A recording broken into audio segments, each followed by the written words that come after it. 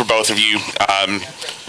Not having Liz out there, not having Dan out there a second time, but in a game like this against Boston College, who's been hot, how important was it for you both to really kind of help set the tone early on and really put this game away in the second quarter? But you had a big lead there early too.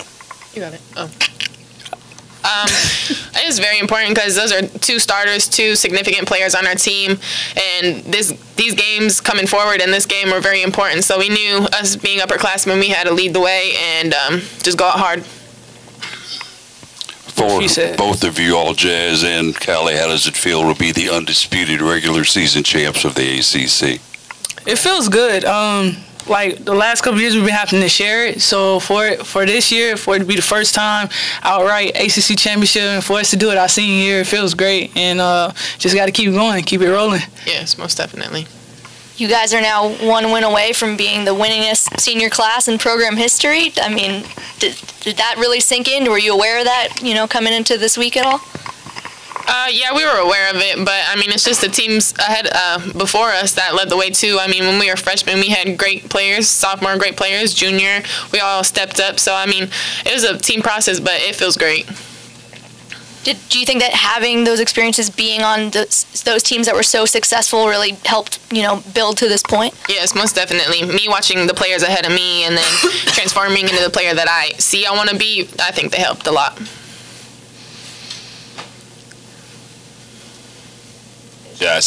Yeah, when the ACC chance came in, you got pretty excited there on the bench. The whole bench did really. Just what was that feeling like at first outright title for you guys? I was just trying to egg it on. It was a little quiet behind me, so I just started throwing my hands up and trying to make it louder, just trying to egg it on. But no, it's cool for real though. It's a great feeling. We just, like I said earlier, we just got to keep it rolling. Kylee, looked like you were, showcasing your point guard skills there at the end of the first half. Walk us through that play, where you get the steal, and how big was it to end the first half on that note? I mean, it was nice. It was a good feeling. But honestly, when I got the steal, I looked for Jess, and then I looked for Jazz, and then I saw the time. So I said, all right, here we go. Point guard Kylee. Yeah. Jazz, just talk a little bit about what you've seen in the growth in Kylee from her freshman year to now. I mean, it's just like when we all came in, we was looking at freshman pictures of us the other day. Like, we was really, really skinny. And, like, we was so small. And now you just look at us, just grown women now. And it's just so proud of this one, And, no, I'm not. I'm not crying. But, no, I'm really proud of Kylee for real, though. But, like, Kylee has a chance to be ACC Defensive Player of the Year. And that's big time. Kylee been blocking shots all her life, probably, because she probably been bigger than everybody else. But I'm really pushing for Kylee to get this ACC Defensive Player of the Year and probably National Defensive Player of the Year.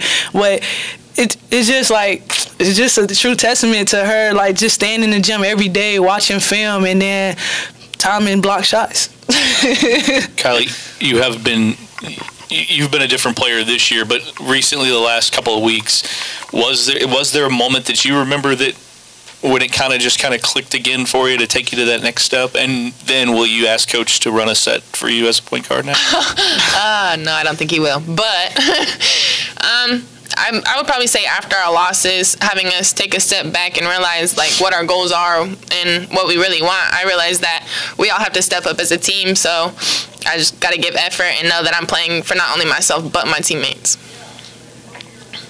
For both of you, the success you guys have had here and the runs you guys have been on, how much you feel like those have molded you into the players that you guys are now in terms of the way you've been able to handle adversity and the way you've had success so far in your careers?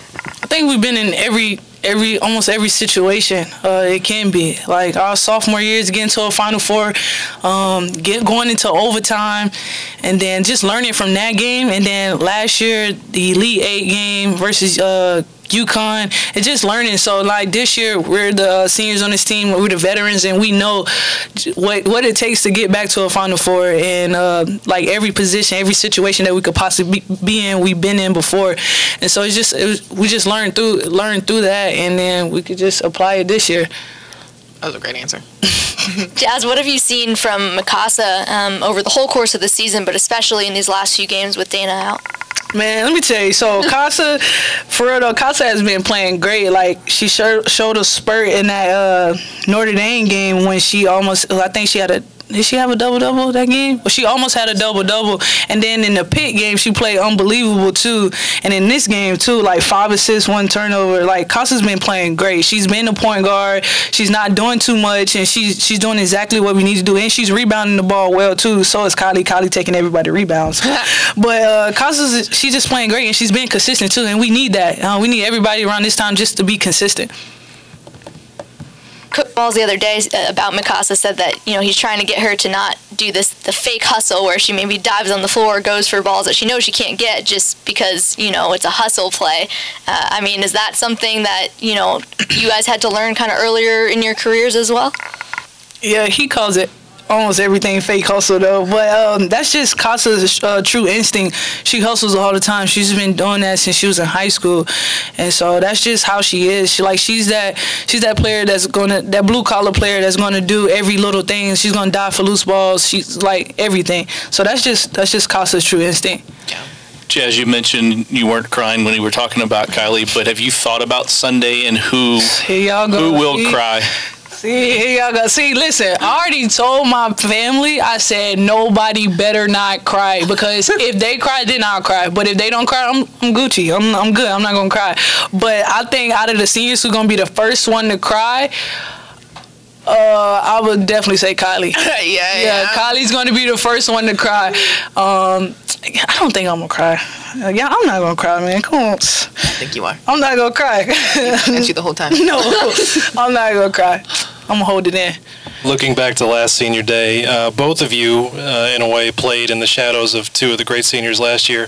Kylee, using you as the example, Jeff said, you know, Kylee and Sam are 2 different types of players. But just like tonight, you had a very physical game with Emma that you came out on top of. How is it that both of you grew into and became comfortable with who you were as a player individually, as opposed to trying to be something you maybe were not? Just confidence, getting in the gym, knowing what you do, knowing what you don't do well. And then this team, like, it's been great. Like, I don't need to be a driver because Jazz can drive. Like, I don't know, you just need to focus on your strengths and try to minimize your weaknesses. Like Coach Wall said, I'm not exactly the physical player that Sam was, but I kind of watched how she played to see how I could use her physicality to the way I play. So it was nice watching Maisha and Sam having the players before me and being able to use what they do in my game. When did, obviously you guys mentioned Aisha Durham, Maisha, hands down, girls who could just really kind of take over a game. For you all, it's a lot of pieces, and they mesh right, and when it meshes right, you get games like this or games like Pitt. When did you guys see things really click about what this potential could be when everything meshed right for you all? I think execution and moving the ball.